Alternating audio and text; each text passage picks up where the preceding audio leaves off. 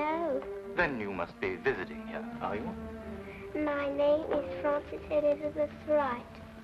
I live at 67 Tivoli Road. I'm lost. Oh, you're lost. Could you take me home, please? I'm afraid. I should say I will. Come on with you. That's the way it began. Nothing extraordinary. For in a large city like London, a lost child is such a common occurrence that many a far-seeing bobby arms himself with a bag of chocolates in addition to his nightstick. No one suspected that this was the beginning of a case that was to rock all England.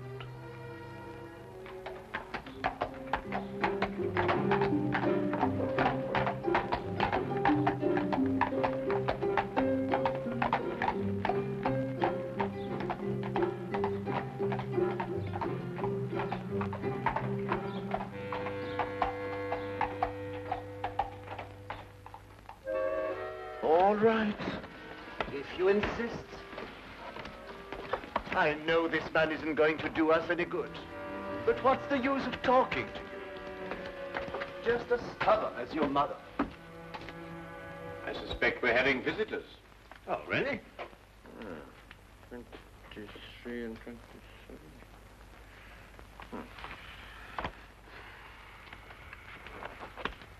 Come along, Nebuchadnezzar. I don't think you're quite dressed to receive attractive young ladies. There, in you go.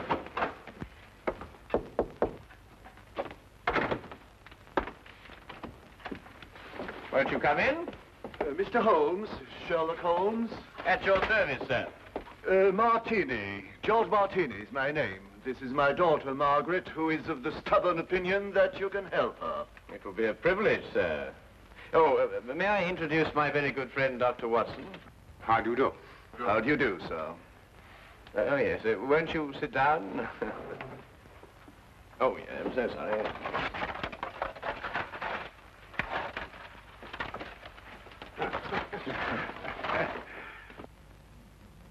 How can I be of any assistance to you? This is rather a confidential matter. Oh, yes, yes. Dr. Watson is both the soul of discretion and my invaluable colleague in all my cases, especially the more delicate ones. I see. Well, there's this fellow, Richard Trevor is his name, who's been courting Margaret here. A sly one, if I ever saw one. I could tell by the shape of his ears, and the fact that he belonged to that upstart Shield and Castle Club. There was nothing wrong with his ears. They were beautiful, both of them. Nevertheless, he gave her the impression that he was going to see me last night and ask for her hand in marriage. Instead, the scoundrel sent me some fantastic note about being detained and then never appeared at all. I want you to find out what happened to him. What did Mr. Trevor say in his note? That he would be detained because he had run into a little girl who was lost and was taking her home. Have you made any inquiries at his home? Yes, with Father, of course. I don't think it's genteel to go to a man's rooms, even if he is your fiancé. Quite right. Quite right. There was no sign of him, but his clothes were all there. He wouldn't run off without his clothes, would he? No, hardly. The pure guess. A deduction. Just as I deduced that you have a scar on the left side of your head, which you received in a naval battle. I'll be bound. How did you know that? Well, a right-handed man normally parts his hair on the left. Your parting is on the right, thereby indicating that you've changed it at some time or another to hide a mark. As to how you got it, that's obvious to me by the fact that you carry on your watch chain the insignia of His Majesty's ship Assault, which everyone remembers distinguished herself heroically off the coast of Africa. Well done, Holmes. I declare, well done. Will you investigate, Mr. Holmes? We'll look into the case immediately, Miss Martini. And as soon as we have any information for you, we'll let you know. I shall be forever in your debt. Mm-hmm. Or I will be after I see his bill. Here's our address. No, that won't be necessary, sir. I saw it marked on your hatband when you came in. If you'll forgive me, sir, a rather extraordinary precaution against the loss of a bowler only worth 2 guineas. Come, dear.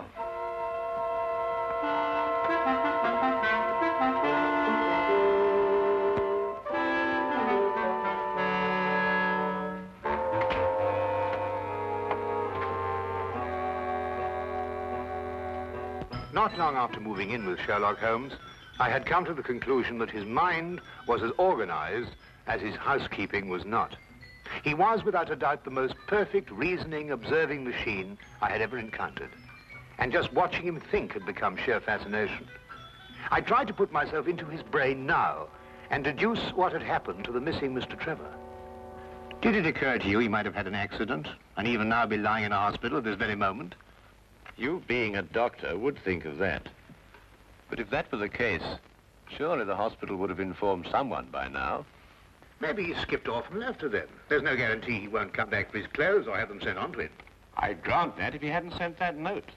A man deserting a girl isn't likely to send a note at all. And if he did, he couldn't conceive, as Mr. Martini put it, of such a fantastic one. The case is more than complex, Watson. And when we solve it, we shall also know what became of the others. What others? Oh, Watson, would you pass me my tobacco pouch? Well, where is it? It's in the toe of the Persian slipper, under your chair. All right. There you are. Oh. Thank you, Watson. Now, what others? Well, it's come to my attention during the past 2 weeks that 7 men have disappeared, totally evaporated from the face of London. They had no reason to run away, every reason to stay. Trevor fits perfectly into this fabric. You mean then that there's more in this than just the disappearance of that young lady's fiancé? Unless you accept 8 consecutive coincidences. Could you accompany me this afternoon? Where? To the last place where Trevor must have been before he met the little girl. But you don't even know where that was. I'd say it was the upstart Shield and Castle Club. Why there? Well, if you were about to confront a man like Mr. Martini to ask for the hand of his daughter in marriage, what would you do first? I'd probably have a couple of stiff drinks first. And if you were a member? At the Shield and Castle Club, eh? By Jove, Holmes, of course. That's just what I would do. You see, Watson? You've been of invaluable assistance to me already.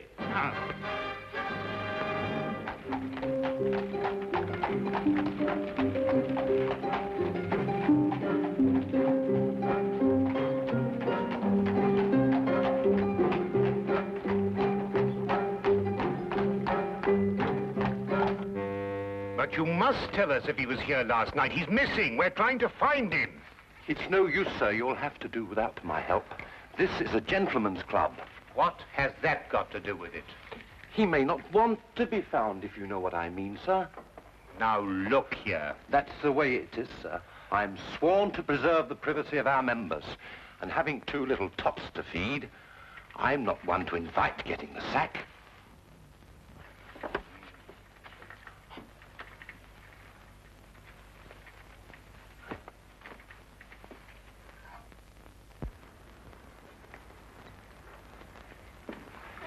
I say, where have you been? This is meant to be your case, you know, and I've been doing all the investigating. Yeah, do you know that Trevor was here last night? How do you know? Well, to my utter amazement, one of my keys fitted the door to the office.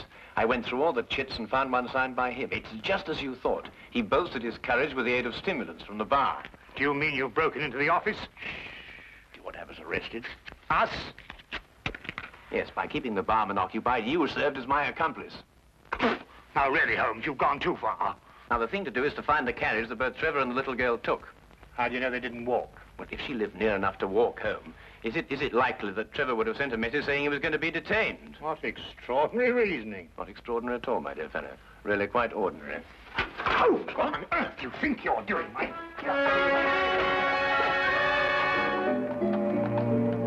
Finding the cabbie who picked up Trevor and the little girl was a matter of stationing ourselves at the hack stand outside the Shield and Castle Club and doggedly questioning every driver who stopped there. One finally remembered the pair, but owing to brisk business that night, could not be at all sure where he set them down. The address he brought us to was a guess, and from the looks of it, a very bad one. Well, I think we're on a wild goose chase.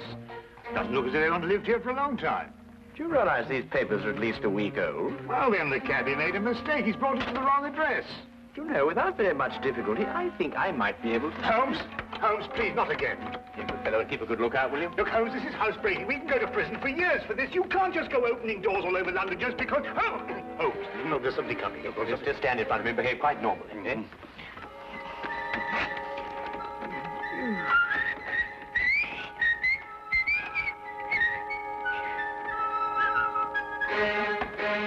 What's the normal behavior for housebreaking? You coming? Look here, Holmes, the doctor doesn't do this sort of thing. I'm sure it's unethical. You can't expect me to... Oh!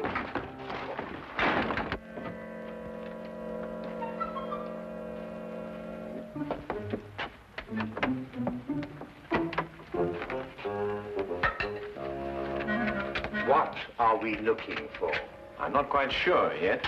You won't find anything here. You said yourself the house has been unoccupied for the last week. Thieves in the night, that's what we are. A child's been here recently. Oh, what makes you think that? Do you remember as a youngster, Watson, penciling in moustaches on the faces of the advertisements? I suppose so. But what's that got to do with it? When I looked at those newspapers outside, I noticed that someone had penciled in a handlebar moustache on a woman advertising headache powder. I'd assumed that a child did it. More than that, since the papers were only a day old, I'd also assumed that a child has been here very recently. Why should the child bring Trevor here to an unoccupied house? That, Watson, is the core of our problem. Excuse me a minute. Huh? Oh.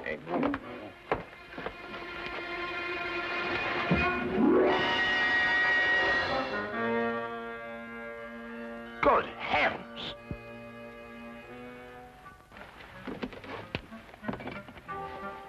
Trevor? Fairly safe assumption, Watson. Yes. And from the pallor of his skin, I'd say he'd recently been given an overdose of strychnine. I'd also deduce that he's the 8th victim of a very strange murderer.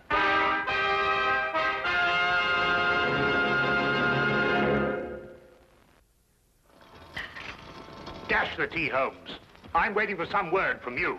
About what? Well, about the murder. Ever since we got back here, you've behaved as if nothing had occurred. And yet I'd wager anything that you're hot with some theory as to who's done it and why. I'm afraid we've run out of Indian. I think we've got some China, if I can find it. My guess is it's a cream passionnel. Are you ruling out the robbery motive? Trevor was left without a shilling. Oh, that's just some sort of a smokescreen. After all, she... Good heavens, Holmes, what on earth do you think you're doing? Look, snake poison. Oh, don't be silly, Watson. It's China tea. Disregard the labels. I ran out of tin. Here, are you sure? Yes, I'll stake my reputation on it. You'll get to you, that is. Rather late for a caller.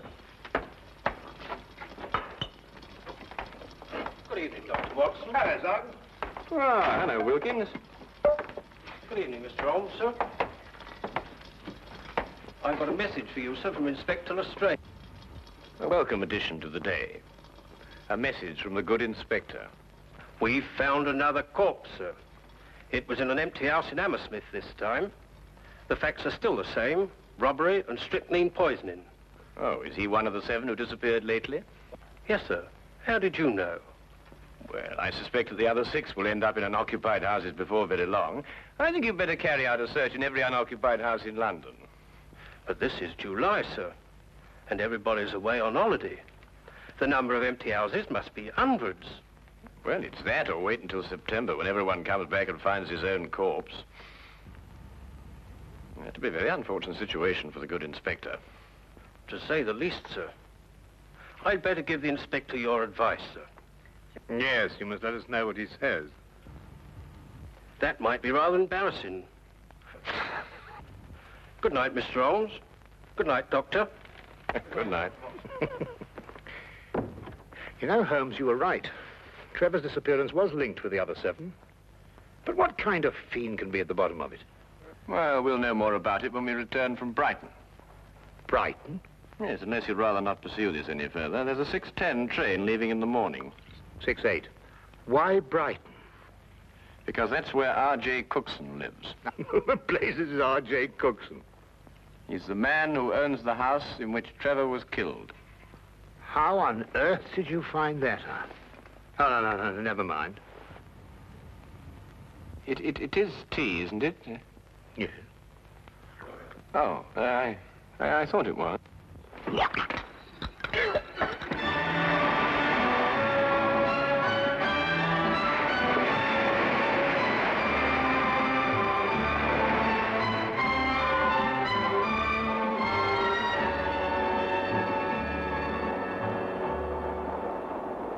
Have you ever heard anything so incredible?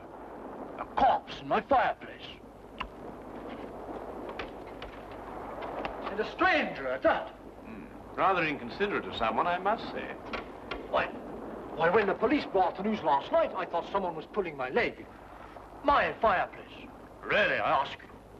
I'd say because the murderer knew you'd be away, knew that the house would be unoccupied, and that you wouldn't come back at an embarrassing moment. You're right, Mr. Holmes. Absolutely right. The culprit was acquainted with all my plans, and not wanting the corpse to be found in his own fireplace, chose mine. Precisely. But who could that be? I'd vouched that a full regiment of people knew of my plans to leave London. Then our task is to narrow down that regiment. But how? You have me breathless. First of all, has anyone else the key to your house? No, not that I know of. Yes. I once gave my key to the greengrocer to deliver a parcel. Aha. But he gave it back. Oh. But bosh and bother, supposing a key wasn't used at all. Whoever did it could have used a tool or something and jimmied his way into my house. I've heard of those things being done. Mm-hmm. Oh, really? We found all the windows and doors locked. I'm afraid you've escaped me. Now again, Mr. Cookson, are you quite sure that no one else has a key to your house? Well, now, really, after all, I don't hand them out like calling cards to every... Wait. There's this charwoman who comes to my house once a week to clean up. But, oh, no, she couldn't hurt a fly. Well, what's her name? Mrs. Enid. But really, she couldn't be less harmless. She's 60 years old if she's a day. You take her for your own grandmother. Yes, but you know if she has a daughter. Daughter? Well, now, really, a woman of 60 isn't bound to have a little girl. Well, what about a niece or a granddaughter? Granddaughter.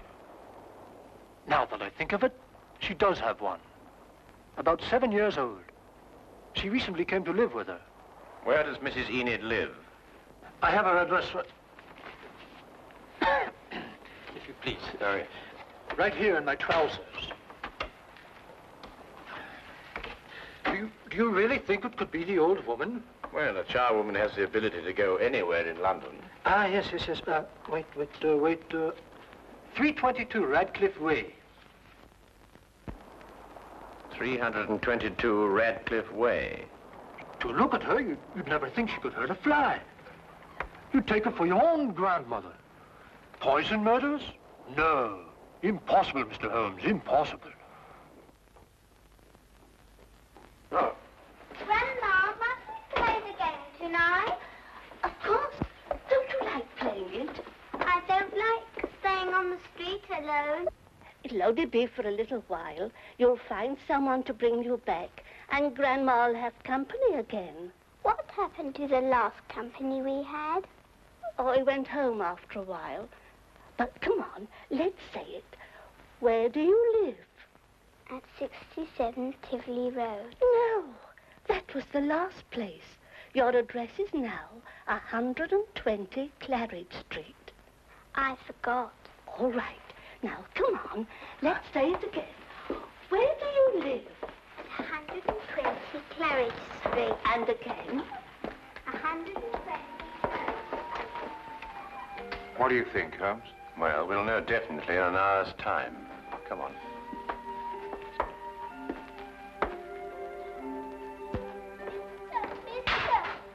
Oh, hello. Oh, well, it's very late for a little girl like you to be out on her own. What's your name? My name is Frances Elizabeth Wright. I see. And where do you live? I live at 120 Claridge Street. I'm lost. Oh, dear. That would mistake you home. Come along, then.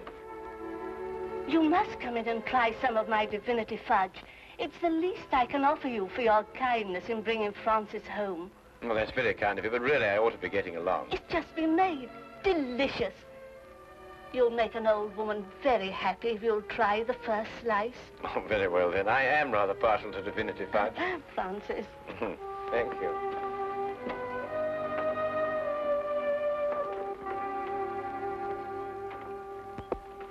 Now, come and sit right here at the table. Thank you. Now, say good night to the kind gentleman, then off to bed.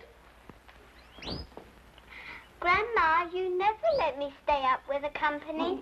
That's because little girls must have their sleep. But now we've met the gentleman, perhaps he'll come again in the daytime. Will you?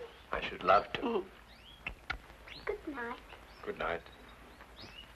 Good night, birdies. Isn't she a lovely girl? And she'll grow up into a beautiful woman and have a life of ease. Yes, that's the important thing. A life of ease. Time to enjoy the world and... Here, you're waiting for some fudge, and I'm prattling away.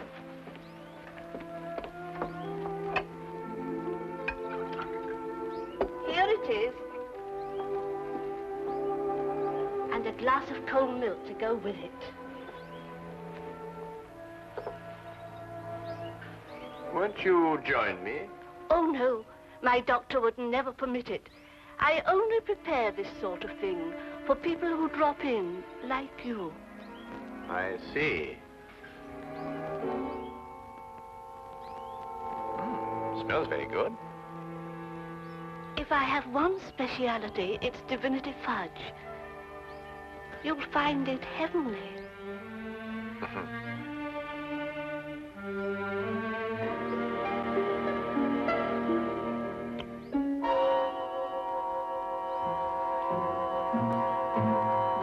What's the matter? Nothing. I just wanted to give the birds a bit first. Don't. Birds don't eat fudge. Oh, yes, they do. They love it. Come on, old chap. Have a... No, you can't. Who are you?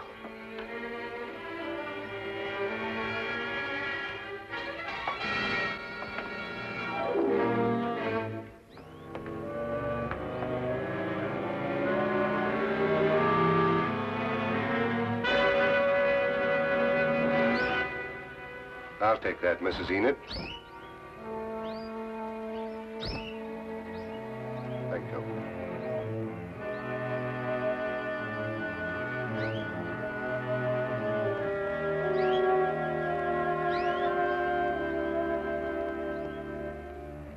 I needed money for the child. That's why I did it. I didn't want her to grow up into a tired rag of a charwoman. I wanted her to have a life of ease and the things I've seen other people have. You understand? Yes. Will she be taken care of? You need her, Mrs. Enid.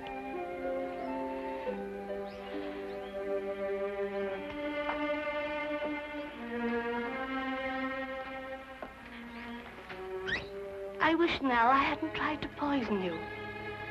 You might have visited us again as you promised, and we'd have been such good friends.